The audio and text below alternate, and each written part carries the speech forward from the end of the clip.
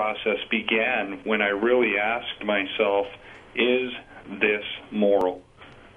Mm. And Wow. it just, as a Christian, the things that I would do, I would go into H-E-B supermarkets and grab people who were in wheelchairs and literally throw them. To what end were you doing that?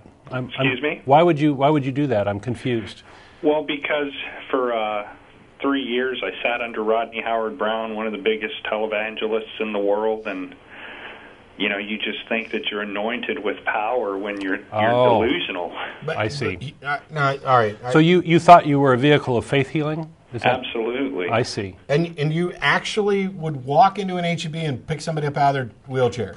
Absolutely. And nobody arrested you for this? That's dangerous. Because they damn sure should have. Yeah, they really should have. I was just talking to my wife. I lost every Christian friend that I have. Well, I'm sorry. Sometimes it's a difficult process. It is. I mean, and I was talking to my wife, and I told my wife, I said, Kelly, I would not let me around my kid 4 years ago. Mm. I wouldn't let myself around my kid 2 years ago. Yeah, and I'd bet though the you from 2 and 4 years ago wouldn't let the current you around your kid now. Isn't that interesting? Man, I should just lock myself up. But, I called in a couple of weeks ago. My schedule's so busy with work and traveling and what have you that I wasn't able to call back in. But, Vance Russell, calls the show, a evil spirit of Satan sent to tempt and... We're flattered. Sent to tempt and defuse his believers. I got demons running all through me. And what's so funny is that this is supposed to be, you guys want the funniest thing in the world to go see. Go see people that think they're prophets that will just let anybody walk into the line, and they'll try to read your mail, or so to say, prophesy something that only you and God could know, and they miss it so bad that, it's unbelievable. And one other thing that made me leave was at the level of, I don't know what you want to call it, man, control, hypocrisy that's in the local churches there is so great that Vance's own spiritual son turned into a homosexual and divorced his wife, and the theft and everything that occurs within these circles are unbelievable. And wait, he has a son? People can't see this; they need to go to the church. Well, I mean, I have to kind of take exception to one thing. Vance has a son who, because of the control of the church, turned into a homosexual? He was a homosexual, and it's not a physical son, it's his spiritual son. He birthed this guy in the faith, put this guy over control of his money, his people, and literally... So he was a gay man who was forced into living a heterosexual life by the church's control. Yeah, absolutely. Yeah, okay. And, I was going to say, if we found a way just to turn people gay, everybody be dressed nicer. Yeah, well, he did dress pretty nice. Well, yeah. It's regrettable how people get in this sort of mind games, right? And sort of get chewed up by it, I think, and spat out. Although I will take the challenge. Which of us is dressed nicer? Yeah, well, my whole purpose is, man, you guys keep doing what you're doing, because in the time that I deconverted, we lost our friends.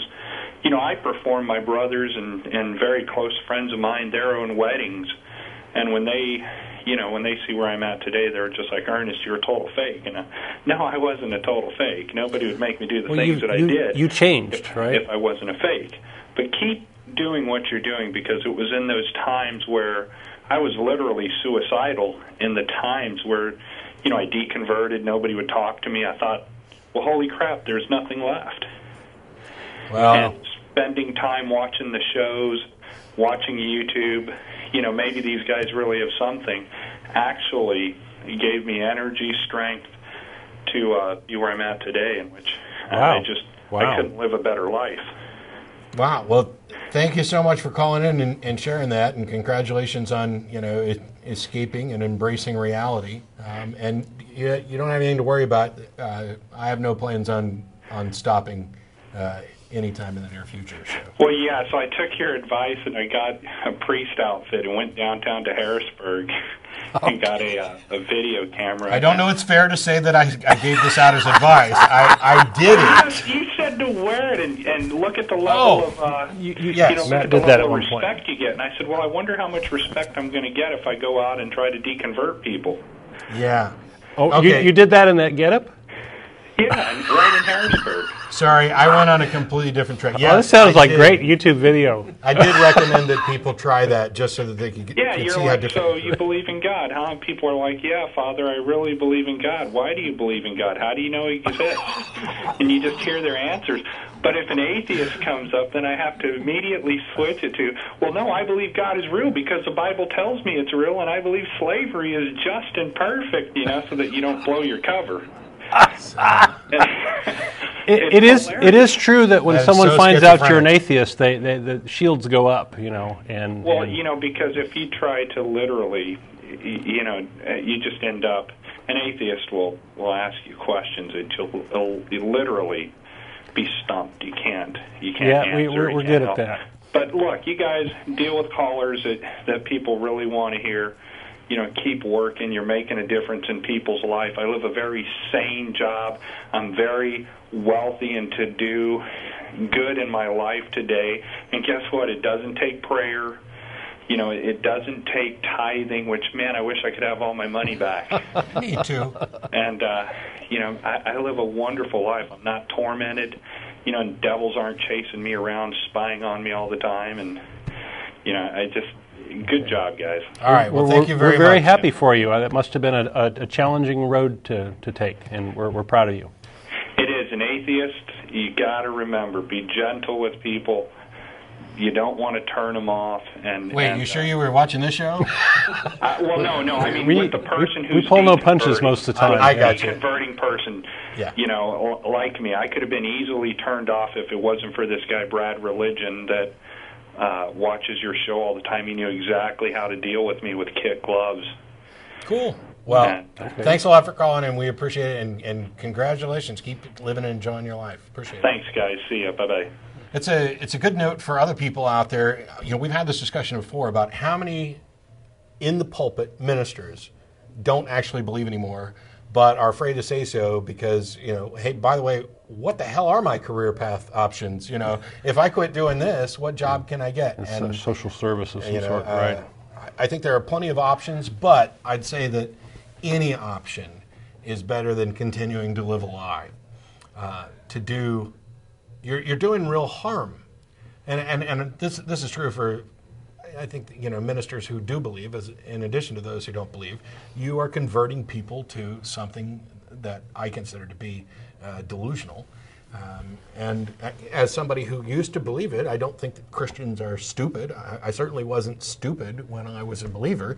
I just didn't have the understanding that I have now. Which isn't to say that I might not change my mind again if new evidence came along and I gained some better understanding of the way reality works. We're not preaching a gospel here. This We're advocating that people use reason and find out for themselves. Look at the evidence themselves. Yeah. But if you're in a position where you are living a lie and leading other people, to continue in something that you know or you believe to be not true and harmful, get out. Stop. Do anything. Unemployment's at an all-time high, or a long-time high, and I know that scares some people. But I couldn't do that. I don't know how. It may explain why Ernest was talking about potentially being suicidal. I couldn't imagine being in that position where I was continually forced to say things that I believed were untrue. Well, I think part of the process of conversion or deconversion, if you will, from someone who believes a lot is they end up having to give up a lot of their social ties. That the religion, one of the good things that religion does is it gives you a social circle. It gives you this community, this ready-made community of people that kind of look out for each other, and that's a good thing. But if you're having to leave that community, you end up losing a lot of your network, your social network. And you end up potentially shunned by those people who want you to be part of the fold and who have been taught to, that you bring people into the church, and if they're leaving, then they're obviously a bad influence on this community. So that's a tough thing to deal with. So I guess he's sort of on the other side of that and dealing with it. But I'm sure there are a lot of people right now who may even be watching who are in this sort of situation where they're having to get out of their social ties. And that's one of the reasons why we have the atheist community of Austin. We want to try to replace that. We have a community of people. We have the TV show and outreach, but our social events are just as important because a lot of people are kind of lonely or isolated, and it's very nice to have a community to come to and meet new people and just sort of start anew if you have to.